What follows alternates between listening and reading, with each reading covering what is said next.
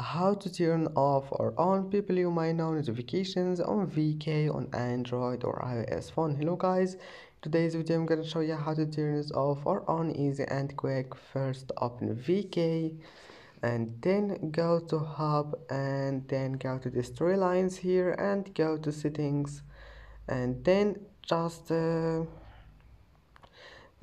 to this one, notifications, first one here, and scroll down, scroll until you find here people you might know.